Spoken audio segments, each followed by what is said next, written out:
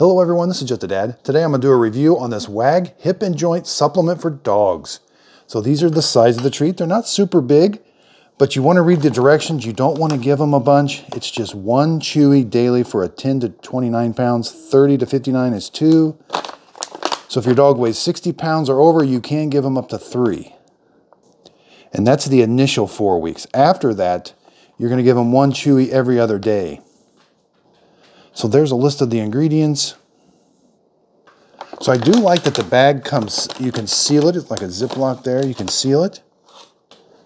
But my dog Fiona, she does like the taste of them.